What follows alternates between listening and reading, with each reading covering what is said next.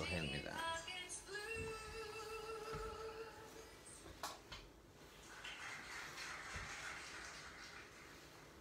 And now, from the bowels of the BISCo bunker, in the great neighborhood of Woodside, Queens, the geographic center of New York City, brought to you by the Bayport-Blue Public Library, ladies and gentlemen, the Block Island Seafood Company's founder and president and galactic leader, Craig Garrity.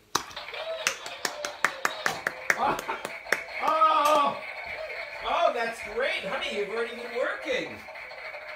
You've already got the camera. You've already got the thing working. You've already got it working. You can bring the camera a little closer, maybe. Yeah, that was a very nice round of applause you gave me tonight. I really appreciate that. Keep an eye on the battery in case it runs out. It's okay. Are you nervous? A little bit. Why are you nervous? How much battery's on here? 90% maybe? Okay. You think we'll be okay? I hope so. Mm-hmm. What a day. I've been on the run all day. My wife, she's been in school all day. So I had to make my own breakfast.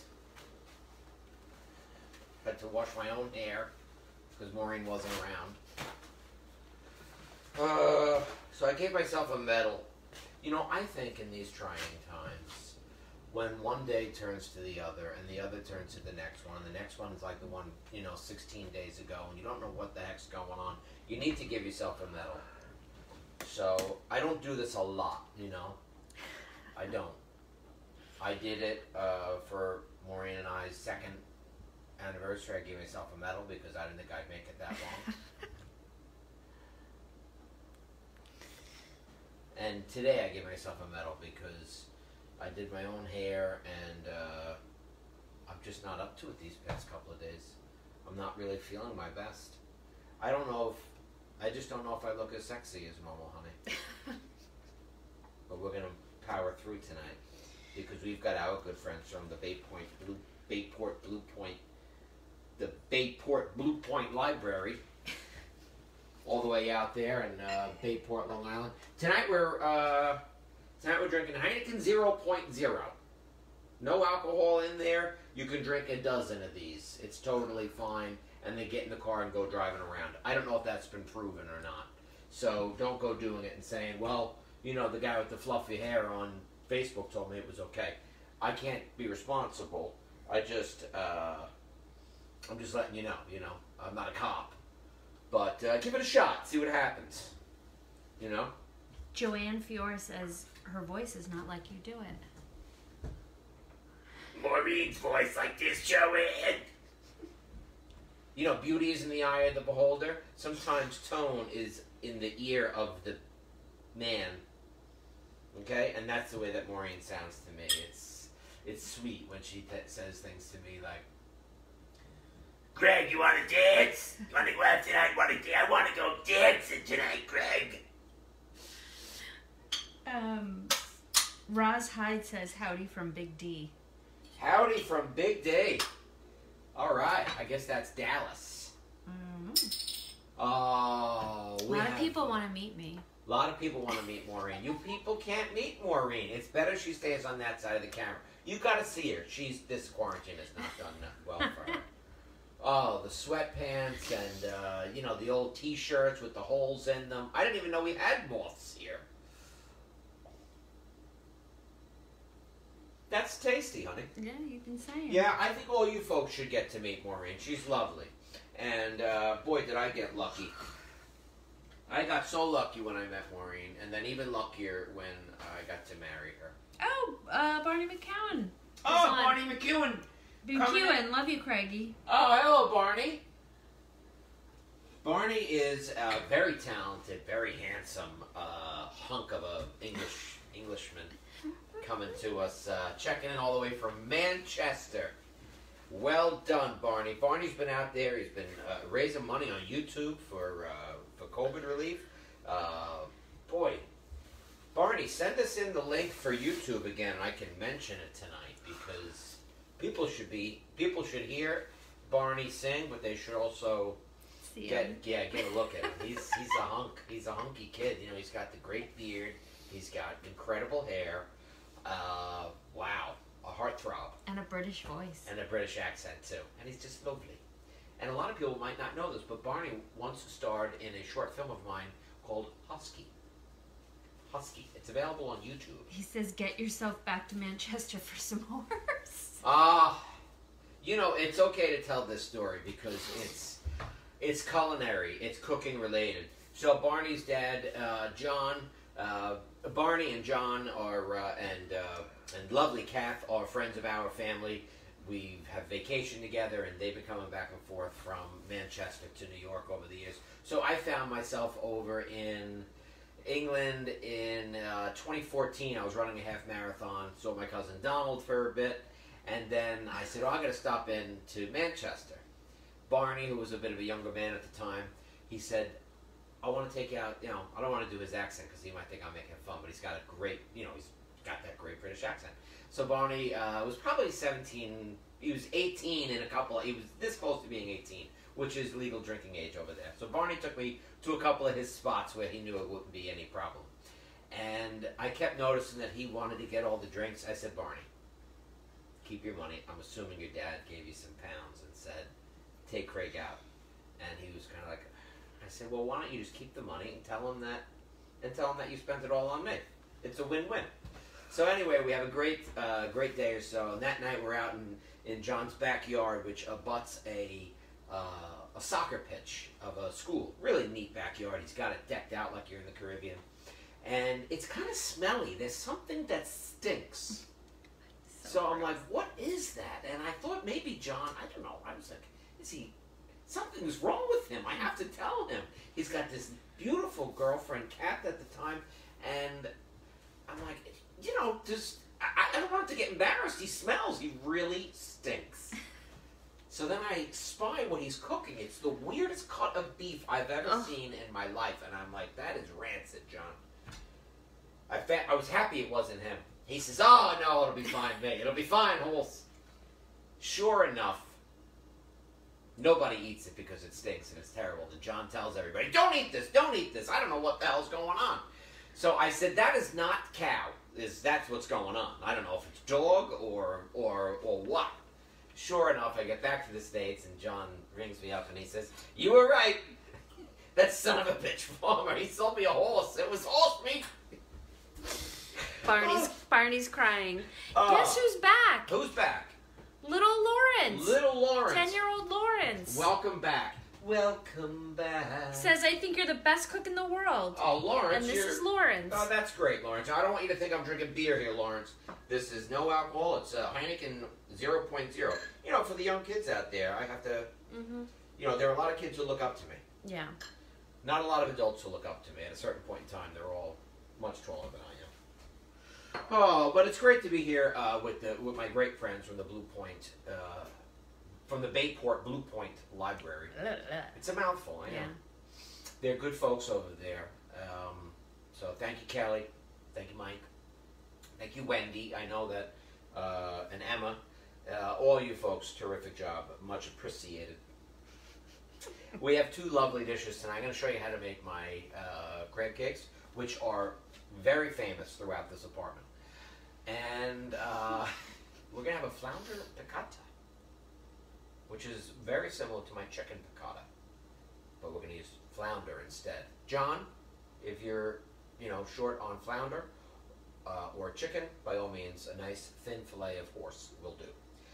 So welcome, everybody. Let's get started. I think the first thing we should do is, why don't we make guacamole? Sure. Let's make some guacamole. We had Cinco de Mayo recently.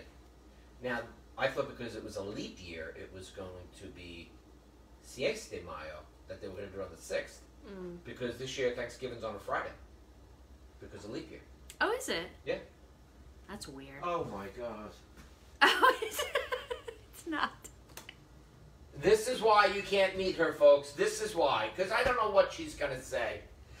Oh my God! I can't It's been a believe long you day. fell for that. It's Oh, been a I long- can't believe you fell for that. That's great. It's gonna be a long day. And these are the genuine moments, folks, that you get here on Facebook Live. Cooking with the Block Island Seafood Company. Little logo, big logo. Let's get started. Your brother Matt says Jose Black and Blue is watching. Ah, Jose Black and Blue. Black and Blue. Jose was a chef. He was a friend of my brother Matt's. They are friends. And we had this huge party out in the Hamptons one year. Summer of '96. And it was a blowout party. It was massive. And I'm not like a big party guy. I like small, intimate gatherings. Anyway, we had a huge oil drum that we converted into a barbecue grill that day. So me and my buddy Niall and Will and Rich, Jim, we're all taking turns grilling up meat. Will's mom brought out these steaks that were like this big. I've never seen anything like it. And Jose was a guest there. And as I said, friend of my brother Matt's. It's late at night. We're out of charcoal. We have no fire. We have no flame. And he was hungry. Assuming maybe folks were imbibing and various things that made them hungry late at night. I don't know. Certainly not me. Anyway, Jose dug his hand into a beer cooler with a broken bottle, cut his hand. So he's running around with his hand bandaged. This lady Carol from Lobster Inn, bandaged up his hand. He's walking around like this, and he wants to cook steak. And he's got this great Latin accent. So he's saying, "Ponte grillo! Ponte grillo!" And we kept saying, "We have no more charcoal. We have none. We have no flame. This is all we have." I mean, you could barely light a cigarette off this thing. And he kept saying, "Well then, freaky, we do it black and blue." Punto! What a night. We had a Fox show up that night. Gabrielle Ragona says she's heard a lot about you through Blue Point Bayport Library. So happy to finally see the cooking in action. Oh, well, it's great that you'd be here tonight. Is it Gabrielle or Gabriella? Gabrielle. Gabrielle. Nice to meet you, Gabrielle. Pleasure. A pleasure. So I picked up some avocados the other day. Not bad. There's a little bit of black in here, but not bad. Don't worry about the fact that, if there's a touch of discoloration in the avocado. It's not a big deal. You're going to smash it around and make guacamole out of it anyway. So here we have our pit with the butt of your knife here. Just sort of pop that pit right out. It's hard to get off. It is a little hard, so, just knock it off. But that's all you need. So when you're making guacamole, all we really have to do here is, if we want to, is just get a large spoon.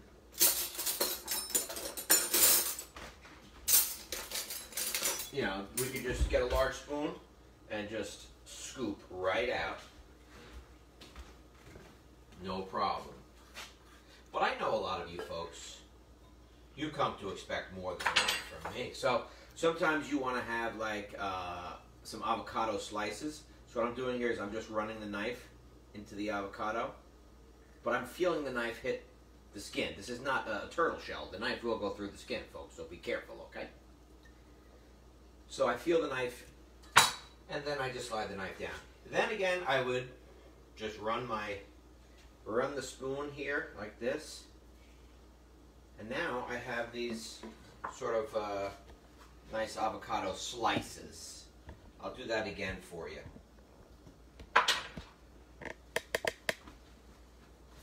Last thing you do, you just sort of slice the avocado and then scoop it right out. And you'll get these slices. See, anytime you buy something, nice slice, just like that. You see how we're working? This is beautiful. Anytime you buy something like at a diner and they call it California style, a California burger, it's got avocado on it. Sliced avocado. Sliced avocado. I'd say they should put marijuana on it. That would be really California style. Or Colorado. So I've got some smashed up little bits here. I'm going to put in, this is a very simple guacamole. We don't need to go crazy. I got 2 garlic cloves here. Smasheroo. 2 smash. Maureen's got that smash. She sees me do the smash. And that's that. You don't have to worry about cilantro, because sometimes with guacamole you like to put in cilantro. Maybe you like to put in a little bit of tomato. You don't have to do that for this. This is going to be nice and easy. We could put in some shallot too. Since I have a shallot here, we'll put in a shallot. All right. I got to start moving some of my stuff here faster. It's starting to go bad on me. But you know what? I don't mind if the food goes bad here because it's only Maureen going to eat it. You know, it's not a big deal.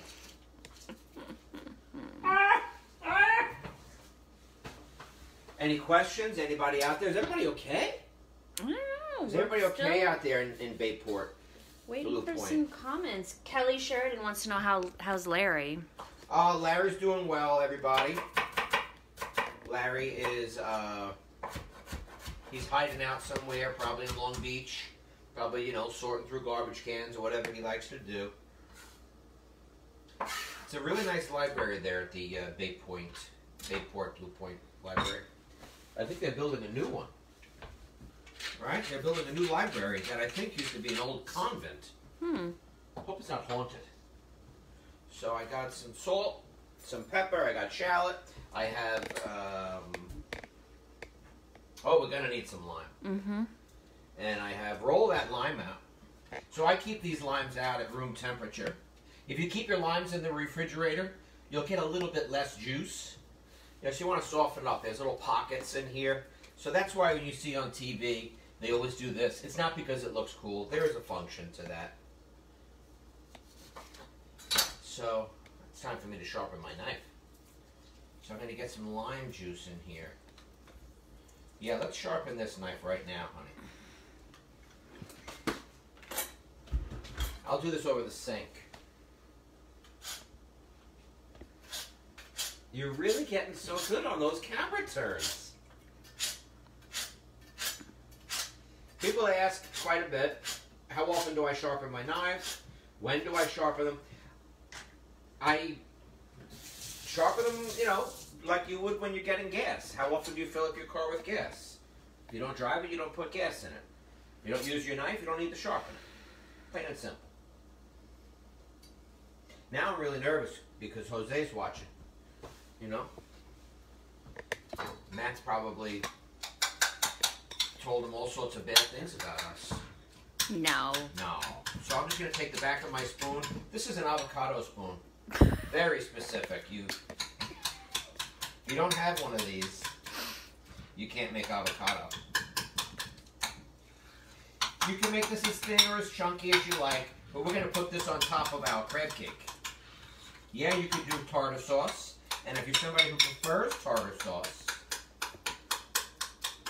send me an email. I'll send you my tartar sauce recipe. It's delicious. I believe it was some sort of a version of Matt's, which he sort of converted from Anthony Bourdain's. So it's not as good as Anthony Bourdain's, and it's not as good as Matt's. But it's pretty good. All right, nice and easy. That's it. That's basically going to be my guacamole. Very important, though. We got to taste this. Nice and creamy. Would you like to have some guacamole later on, honey? Yeah, sure. Barney says we need another Block Island Live Lounge session. Yeah, we need a Block Island live lounge session. Oh, that would be good, Barney. How good would it be to all just get to hang out together right now? Oh. I know everyone is, you know, getting really claustrophobic and things like that, but I'm telling you, folks, it's just a lot worse for me here. It's just a lot worse for me. Lynn Pastine, salt in the guacamole? You bet, Lynn. I put salt in there, and I tasted it. It tastes delicious. Well, wouldn't you say there's no amount of measuring, it's just It's what taste. you like. Yeah, oh yeah, if you're looking for a specific measurement, I won't give you one. I'll leave it up to you. I trust you. The beauty of cooking is making some mistakes. You know, it's like, it's like anything else. You're not going to be great at it the first time you do it, but you'll just keep getting better at it the more you do it. And the more confident you get, the more chances you'll take and things like that. So don't be afraid to, go off the recipe. So here I've just got a bag, right? The important thing with this bag is I roll out any air in the bag. What keeps the guacamole nice and green? It's keeping the air off of it.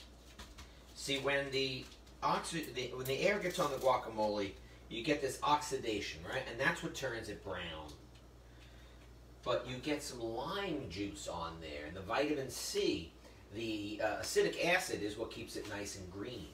So I take the air out of this bag, I flatten this out, and there's no air. The lime's going to keep it nice. Now, if you're having a party, some people say, an old wives' trick is to put the avocado pit in the guac. It's sort of really more of a, I don't think there's any scientific, I'll have to ask Rich DeLore on that, but I don't believe there's any scientific background to that.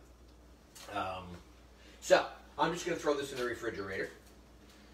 Thank you, honey. And I think there's some crab meat. Would you mind grabbing that? It's sealed up in a little deli container. How's Jose doing? Jose, are you okay? Are you still with us? I hope so. And my friend Larry. Where is Larry watching from? Larry or Lawrence? I'm sorry, Lawrence. Lawrence. Where are you watching from, Lawrence? I'll give him a second to answer. Yeah, no, take your time. I'm not going to make it a multiple choice for you. So I'm going to make some crab cakes for you real quick, and then I'll show you how to cook them up. I got a green pepper here, okay? I got this at the store today. Luckily, they were having a sale because it was 50% off.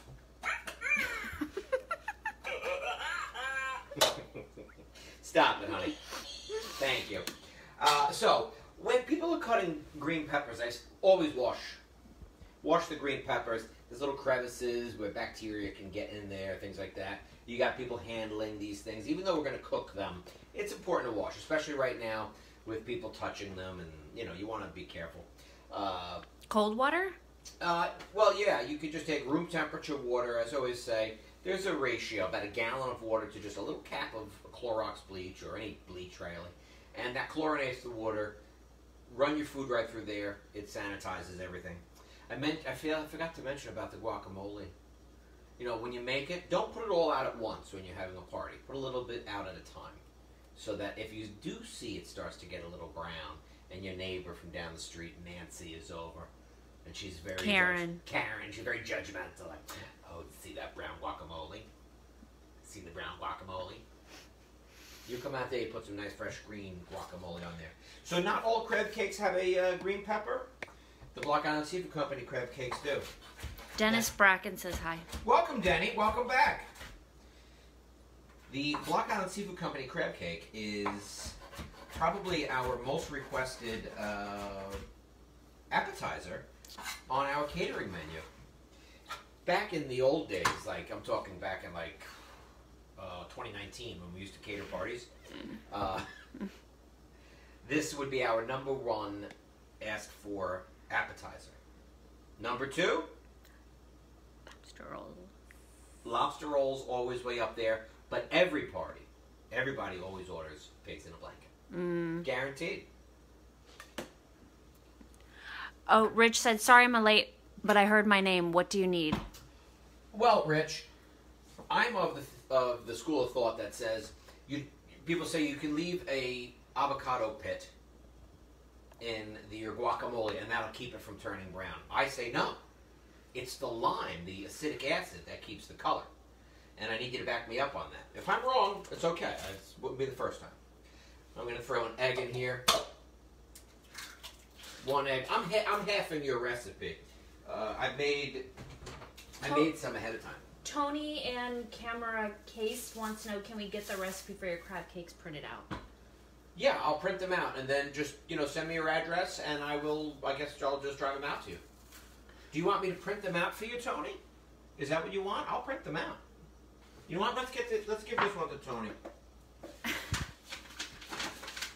Where should we take it? Get the address. Tony, I'll bring it right now. Honey, you're in charge. I gotta run. Okay. Yes, Tony. Are you coming? Are you watching this from the library? Because I think that they were supposed to post them on the webpage, I believe.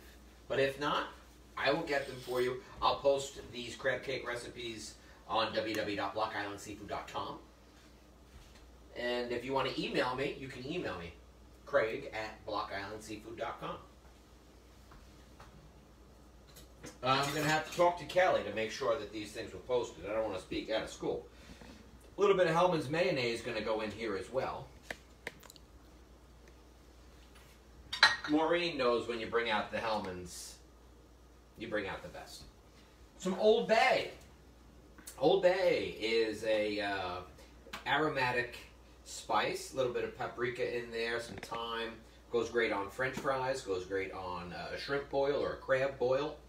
And we should have probably reached out to these folks to get a little plug, get some, get a little bonus money or something from them. Let's keep that in mind, okay? Who's in charge of this operation? I can't do it all. Sure you can. Oh, clearly I can. A little bit of Worcestershire sauce, that's fine right there. I put in a dash of, did I put in some mustard? I can't even remember. A little dash of Dijon. Rich says, I say both pit and lime, anything that stops the guac air reaction. Okay, well, Rich is not really taking a stand there, so well done, Rich. I have now your recipe calls for a half a cup of breadcrumbs, but I'm halving your recipe, so I've got a quarter cup of breadcrumbs. Just regular seasoned, like 4C breadcrumbs. Those go in there. Now, we need, very, very important, we need a little bit of lemon zest. I'm really pushing this zester. Megan Phillips, who's been watching a lot of these events, Megan was the winner of the knife sharpener, which we have not mailed out yet because I'm sorry, I'm just not running to the post office right now. And, Mom, is it 7 already? Wow, that was a fast half hour. Yeah. Woo!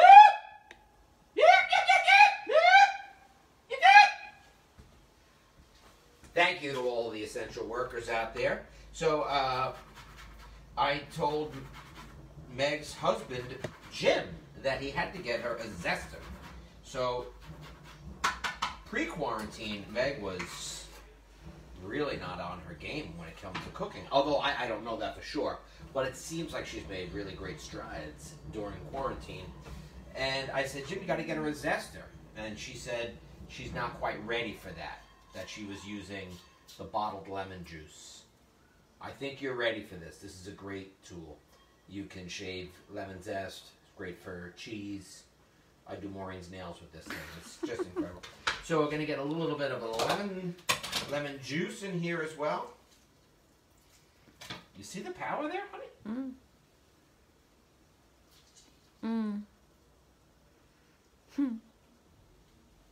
What do you think of that? Huh? Pretty powerful stuff. I have here some crab meat. Now, I've gone through this crab meat. I've checked it out because sometimes you'll get some shells in it.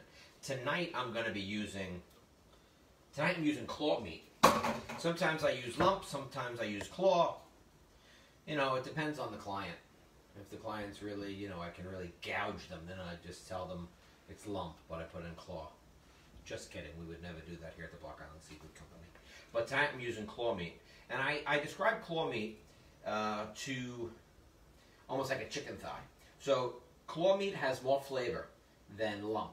Lump looks beautiful. They're big. But they don't carry as much flavor as the claw meat. If I'm making a huge batch, or it's available at the store in 8-ounce containers, this was a 16-ounce container tonight, I will buy 8 ounces lump, 8 ounces claw, combine them. Because to the eye, the customer says, whoa, you see those big, beautiful lumps in there? But it tastes so great. So that's why I mix them. Much like chicken thighs, chicken breast. Chicken breast, people like it. It's just white meat. It's easy to eat. Fine.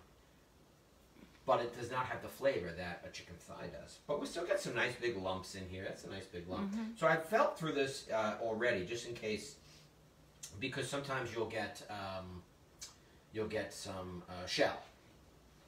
Now, I should have mixed up my mix before I put my crab in, but I got busy talking. It's going to be okay. I worked at a place called the Water's Edge down in Long Island City, real fancy joint. Every day was a living hell there. Oh my God, that was a horrible experience. Anyway, I saw the chef there. Some guy was cooking. It was his first day. They were putting out crab cakes in a mousse-bouche, a little compliment from the chef. And this guy put all this crab meat. They were using jumbo lump. It was a waste of money, but I didn't say anything. And he just put it all in one big vat, started mixing it and smashing it. And the chef went ballistic on this guy. It was such a nasty environment to work in. We're not like that here at the Block Island Seafood Company. We're very nice. So, something to keep in mind, when you get the crab meat, I've already gone through it, I've picked it around, but sometimes there'll be some shells in there. So you want to make sure you don't leave any. Ow! That's what it would be like if there was a shell in there, but there wasn't, so don't be nervous. Tara Byron Briley Williams says Lawrence is watching from Oak Island, North Carolina, doing online school. Wow. There is a virus. There's a virus. So he's doing online schooling. Does Lawrence live in North Carolina? Or did he decide he was going to go to North Carolina because that's where he thought it'd be good to take online classes?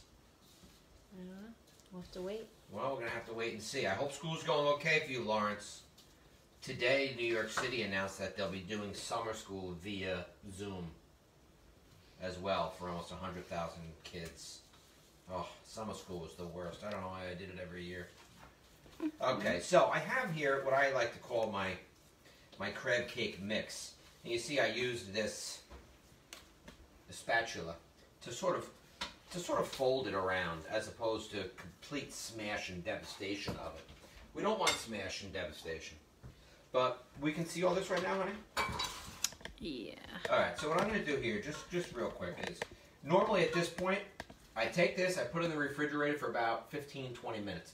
You see, dried breadcrumbs are just that.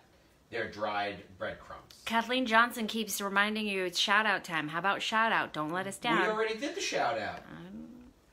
Shout-out has passed. Maybe she stepped away. Yeah, we did the shout-out, Kathleen. We would not miss our shout-out time. So, normally this would go in the refrigerator for about 15-20 minutes because, as I was saying, dried breadcrumbs are just that, they're dry. With all those ingredients that we had in there, they suck them all in. They take in all that flavor. They expand. And this is a little bit on the wet side right now. In about 15-20 minutes, it would be a lot more tacky, which is exactly what we want, something a little more tacky.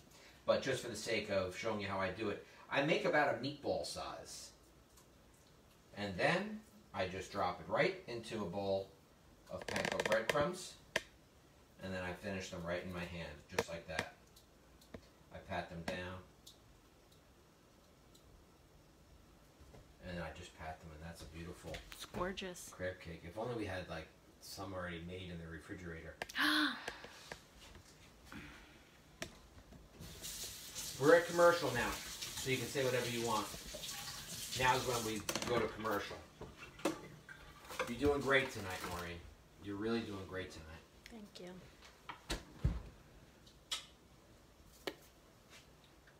Where do you Goes want right that? to the fridge. Oh. So what do we have here? Let's just take a look. We've got a couple of really nice crab cakes ready to go. I'm going to do them in my cast iron pan.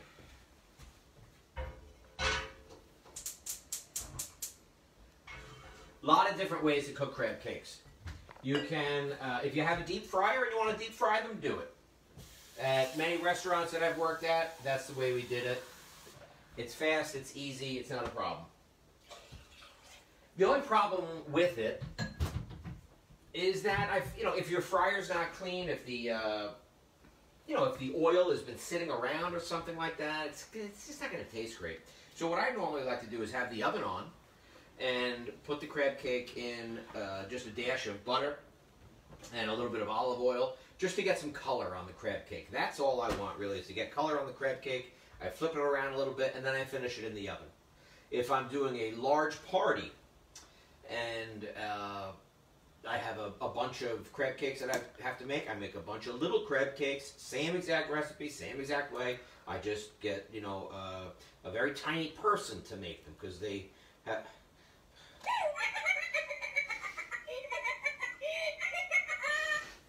Maureen, bear with me. She's so done. She's tired. She's been at school all day. So in that case, I put them on a sheet tray with some parchment paper, and I cook them at 400 degrees for about 10 minutes. Little ones just like that. And the parchment paper actually gets them a little brown, and that works fine as well. But for the larger crab cake, which we have tonight, I'm going to just do it in the pan with a little bit of olive oil and butter just to get some color on them. I'll finish them in the oven. Oh, Lawrence lives in North Carolina, but in Cary, North Carolina. He's at the beach visiting his Nana Tara. Oh! Such a nice boy. What a good kid. That's really nice, Lawrence. I'm glad that you're visiting with your Nana. He's got a lucky Nana. My Nana would never let me watch Facebook when I was a kid. Mm-hmm. We didn't have Facebook when I was a kid, Lawrence. I was a kid, it was like 10 years ago.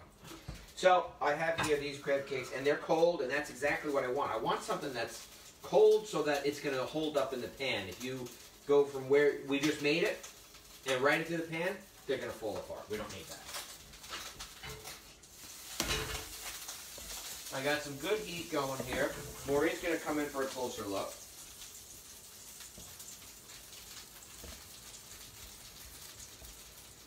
That's a beautiful cast iron frying pan we have here.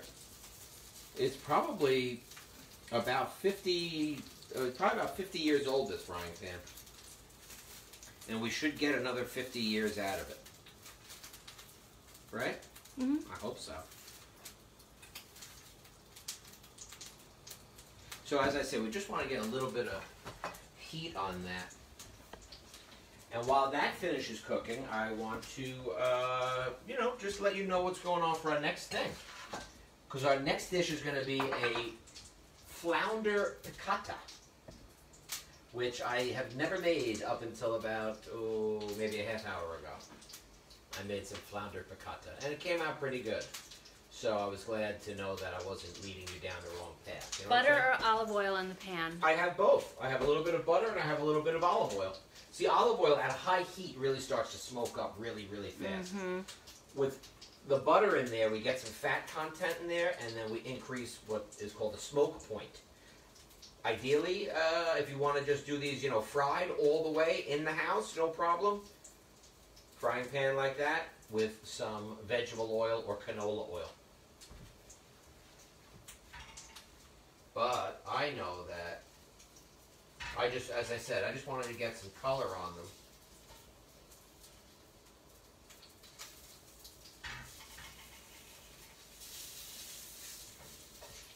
That's the important thing. And remember, folks, I've mentioned this before, when you're flipping something in your pan, you're never flipping it towards yourself.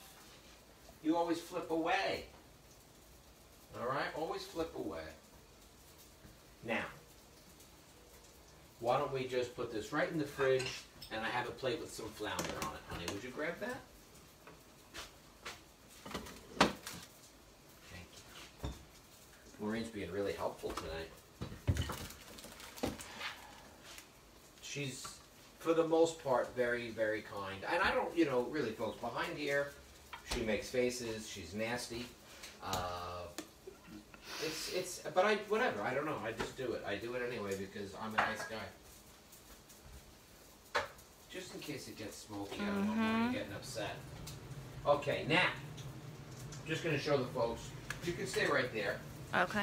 Unless you want to come in and we'll show them how to flip again. Let's figure out how. Yeah, so flip. Always important. Remember, we flip away from ourselves. Just flip away.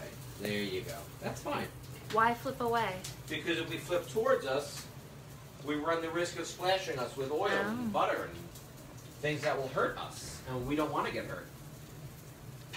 And I'm just going to finish this right in the oven.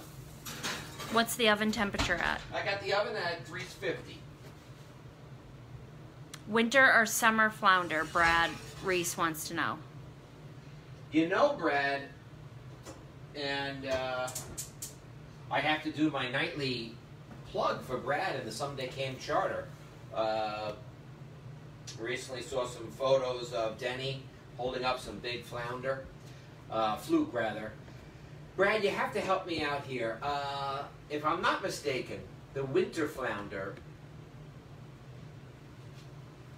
Help me out, Brad. Which is the larger of the two, the winter or the summer? See, a fluke and flounder, obviously, I think biologically they're the same, and I think that they're both flat fish, and the way the eye sort of goes from one side of the head to the other. Brad's going to have to write something up for us here.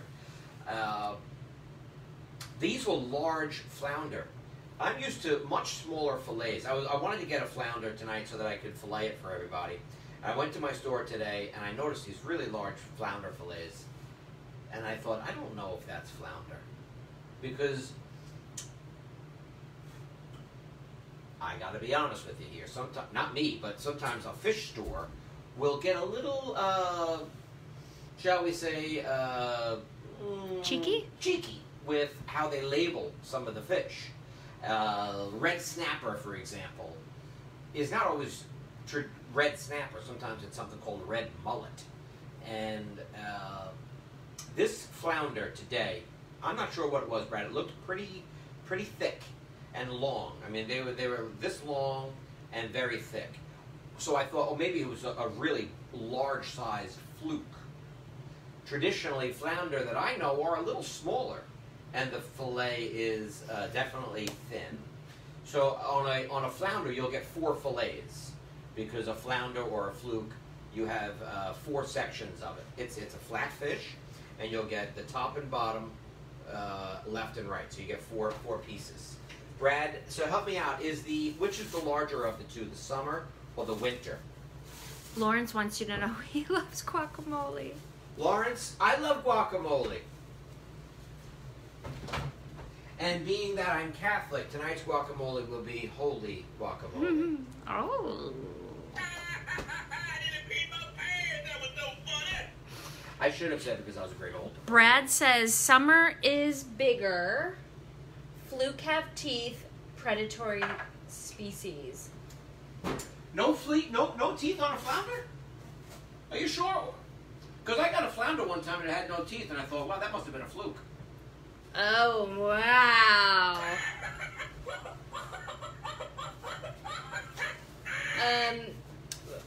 Brian Putri wants to know, where do you get your fish? We are unable to find an open store. Tonight's seafood came from 30th Avenue and 35th Street. Ocean Seafood. And I normally never question them. They are absolutely fantastic. I just thought this fluke looked really big.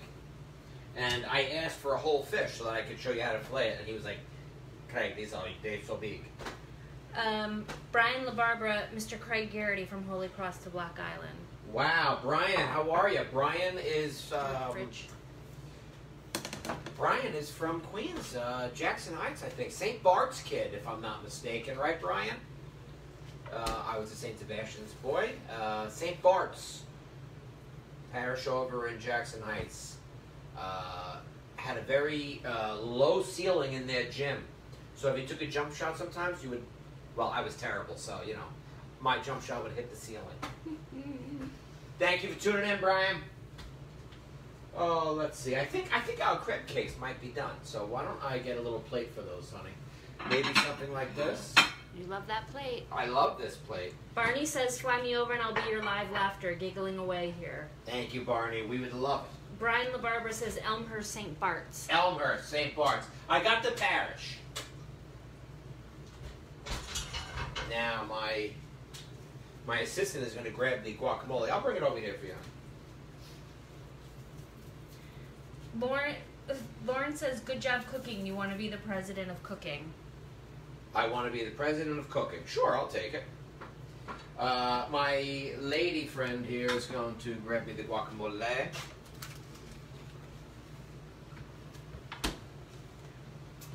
And we have, thank you, Maureen. We've got 2 crab cakes here. I'm not going to mix the plate up with a bunch of greens. Maureen despises when there's greens on the plate. She doesn't like it. If she orders chicken wings, she says to the waiter, and ask him not to put any lettuce on there. She just doesn't like it. Who wants hot wings sitting on a piece of lettuce? I got you, honey. So here's our bag of guacamole. Lawrence, the holy guacamole. What I did was I put it in this bag. I'll take off this corner and we'll kind of make it like a piping bag, okay? Not that I bake, but now we take our bag like that and we'll just squeeze it right out. Perfect. And Maureen's got a shot on that, right? Mm-hmm.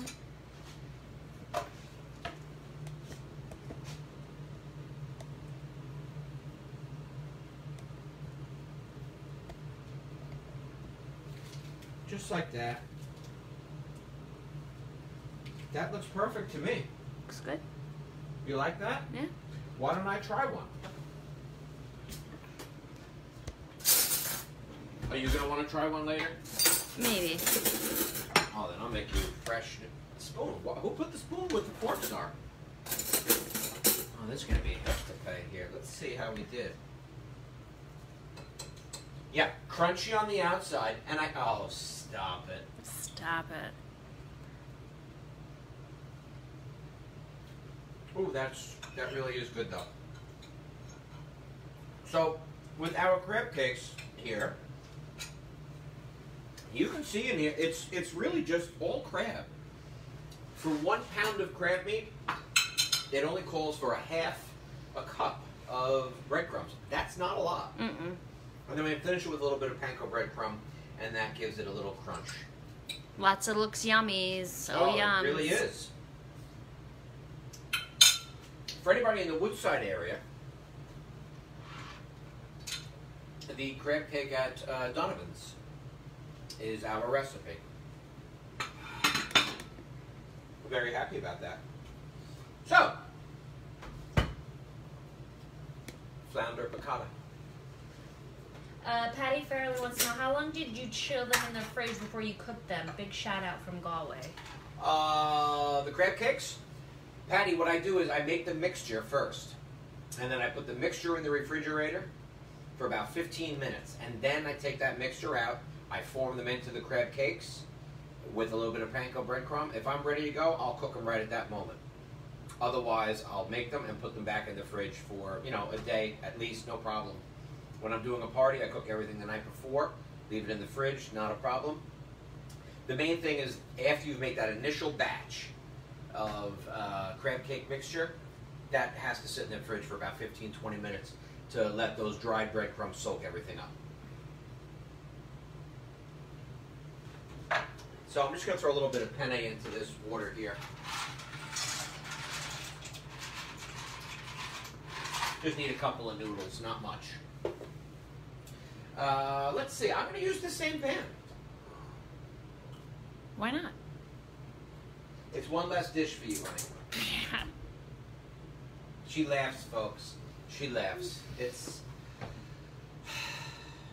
I'm off duty after this. She's off duty after this. My wife is really terrific.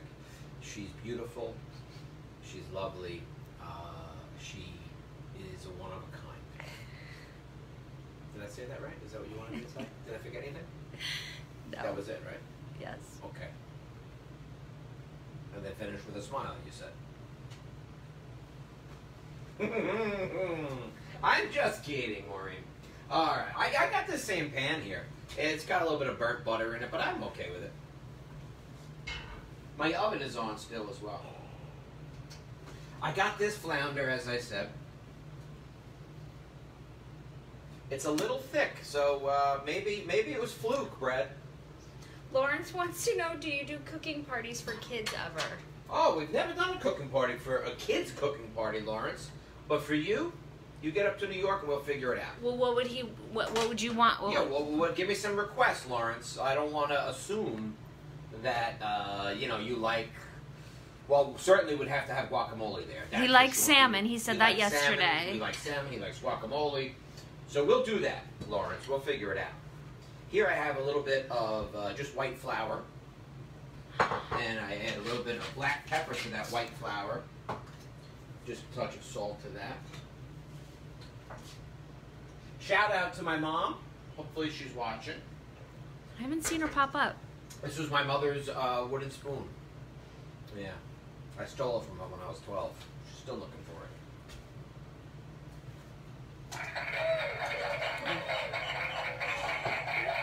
Oh, you're too kind. Stop it.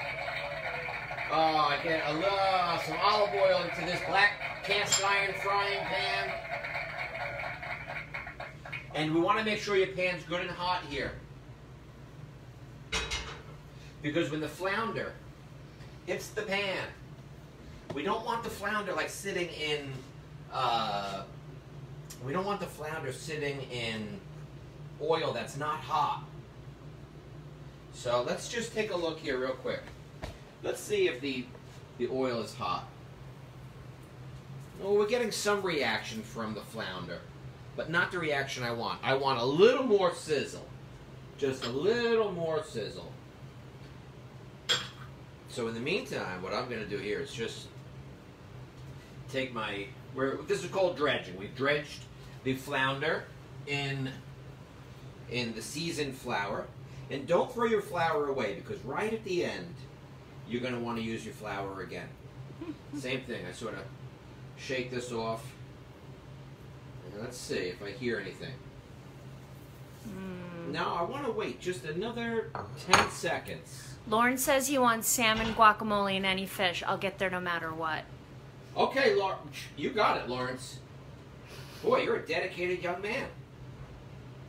So again, we don't want this fish going in there if it's not going to cook right away. And I can see it's reacting right away. That's exactly what we want. So now, I don't just drop this piece in right away. I kill some time. 5, 6, 7, 8, 9 seconds even. Because the temperature of the pan came down when that piece went in. We bring the temperature of the pan back up with a little bit of chitter-chatter. And there we go. That goes in now. Make sure everybody's in the pan. And all we really want to do here is just get a crust on the outside.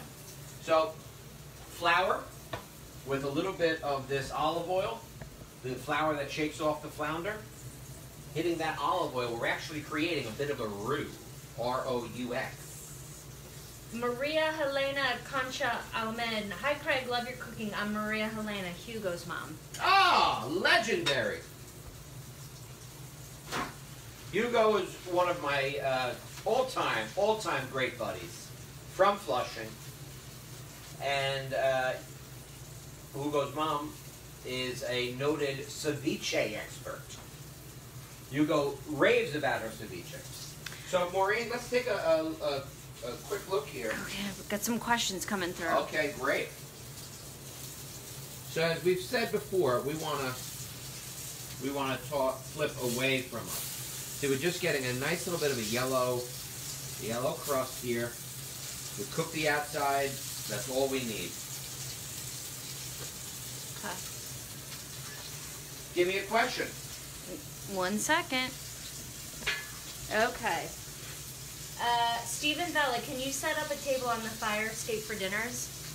We're not allowed to, but we're thinking about it. We're thinking about going there for vacation. Now Carrie Fitzgerald is jumping in. Lawrence and family are welcome here to visit Chef Craig. It would certainly be a night to remember. All right, there you go. That's nice. Lawrence, you're all set. So I'm just going to take that flounder that's been cooked.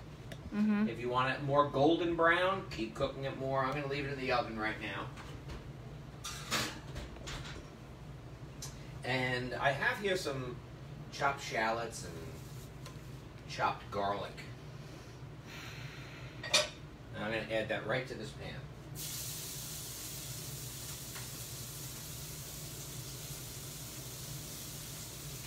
Traditionally, this is done with chicken piccata.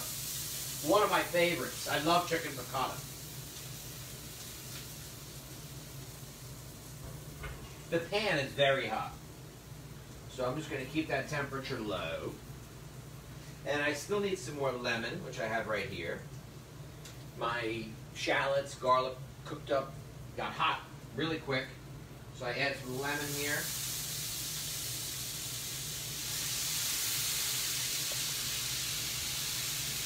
Maybe Maureen get a shot of that. You'll see how the lemon sort of deglazes the pan.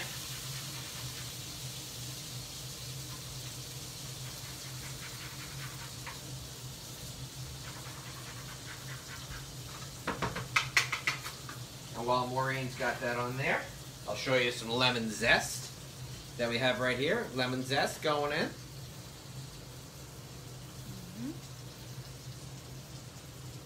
Now I want to bring some heat back up into this pan because I'm going to add a little bit of white wine to it. And when I hit the white wine, I want to sort of burn off the alcohol. So I want to have a higher heat on that pan. Brad.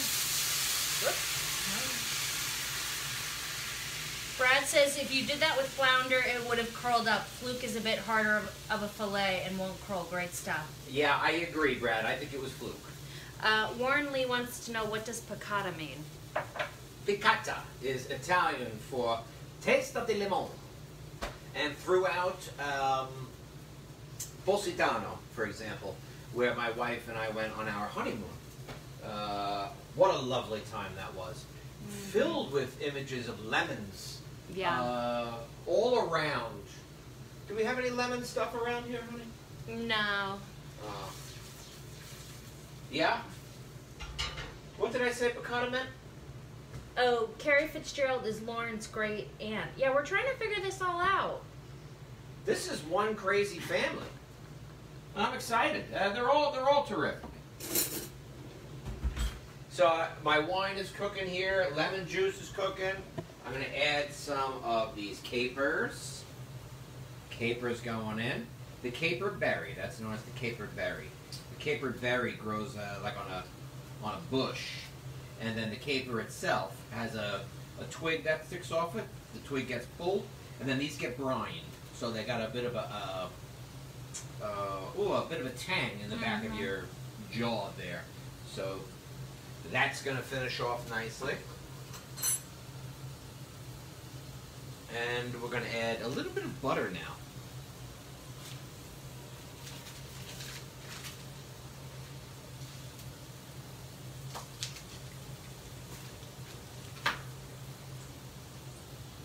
I'm going to start to let the butter melt in there.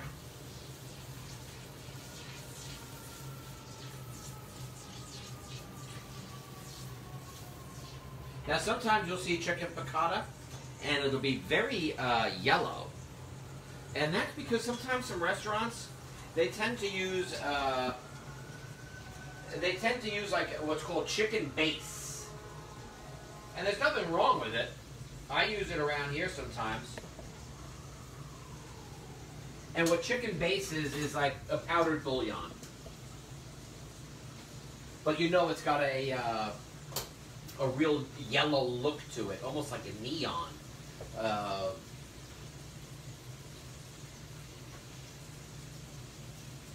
We won't have any chicken stock in this dish, but sometimes chicken piccata restaurants will have that in there, and it'll give off this very yellow appearance. It's a bit of a shortcut, because what they're doing in a lot of cases is they might have their chicken pre-cooked, for example, or they might do the chicken in the pan like I did with the flounder, pull it out, but not generating enough flavor, so they use this chicken base.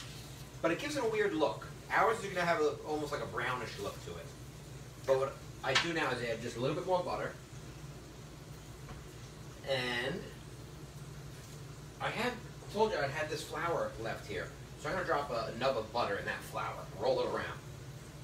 Now, this is called a beurre manière,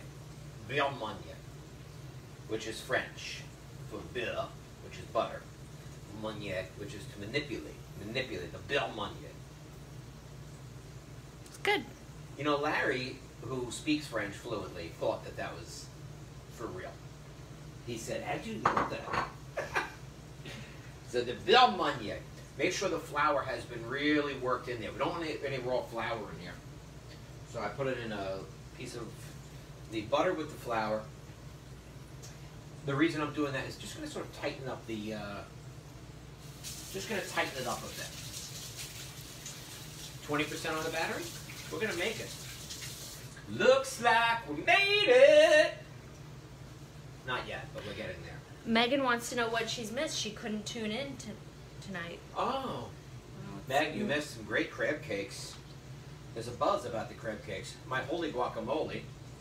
And now I'm finishing off our Flounder Picatta. Yeah, we got a nice sauce working here. I love this dish.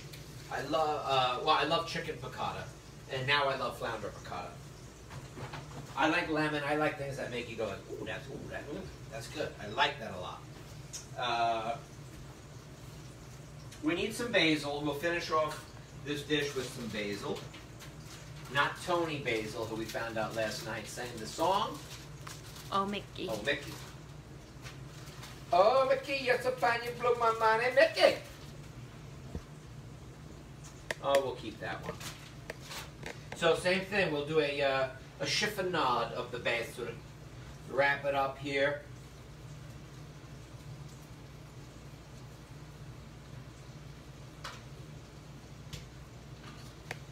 Run your knife right through.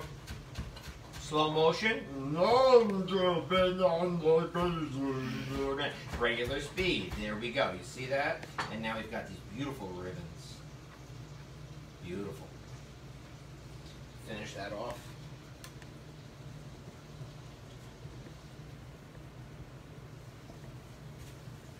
I think it's done, hon. Round plate? Sure. I think that the little white plate is not appropriate for this one. Let's see, how about we do this? Just get a little bit of yellow on there. You know, yellow and blue make green. Mm. Now, oh, I had the, what do you call it? I had the pasta. Oh, yeah.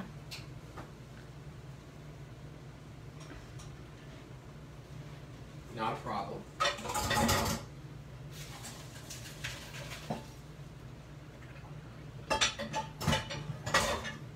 And again, the folks can't see in the sink, right? Because that's where the dirty dishes are. I'm going to put some of the pasta right into here. And I'm just going to get the pasta tossed in there.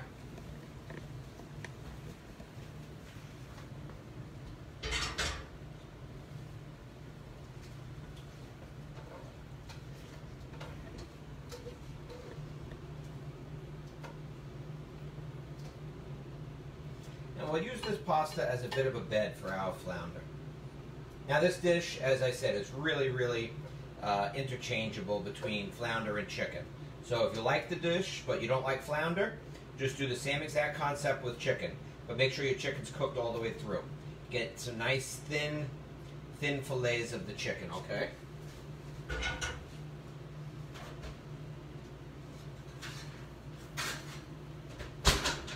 And here's our flounder.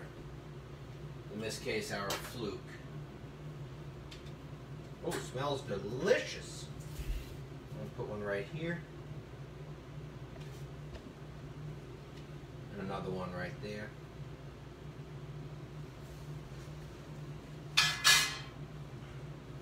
Lastly, Gorgeous.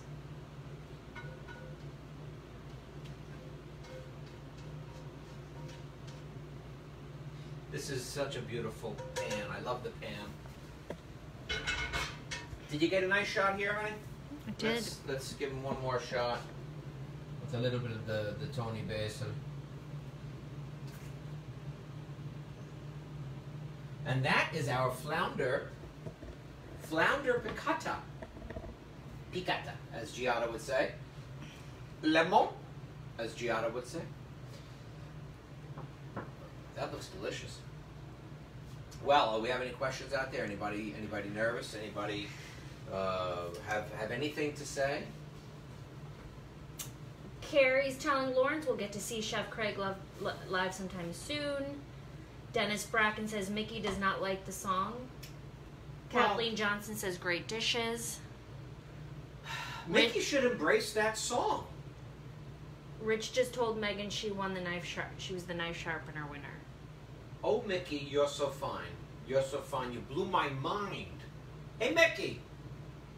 I think that's a winner. If there was a song like that that said, hey, Craigie, you're so fine, you blew my mind. Hey, Craigie, I'd be happy. Colleen Barbella, how much capers do you use? Oh, about for this dish, figure about a tablespoon per person. That should cover you up. And don't be afraid to get a little bit of that caper brine in there. That adds a lot of flavor. Wow. Just well done as always. We have broken the 1 hour mark again. I keep thinking, oh, these last about an hour or so, but they always tend to go a little longer because of the good folks out there. We can't do without your questions. I'm very grateful for your questions. I'm very grateful to the Queen of Quarantine, Miss Maureen, behind the camera. Thank you. Thank you very much, honey. I couldn't do it without you. You're welcome. And I want to thank all the essential workers who we get to salute every night at 7. Thank you, folks. And big shout out as well to all those folks at the grocery stores who are standing there checking out groceries, putting themselves out there. So much appreciated. So many great people out there who have gone above and beyond during this whole thing. So a lot of gratitude, and as I always say at the end of these things, if you can find a way to stay connected, reach out to some friends, do some Zooms, things like that.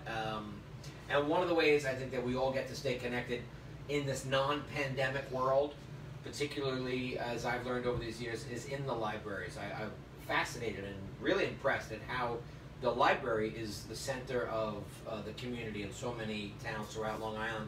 Obviously, I never went to libraries as a kid, and that's why I'm doing cooking shows in my kitchen.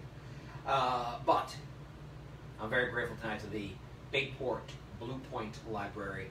We have a long, long relationship, so thank you, folks, for having me tonight here in my kitchen, and I look forward to being back in your kitchen very soon. So stay connected, folks. Isolation, no good. I love you.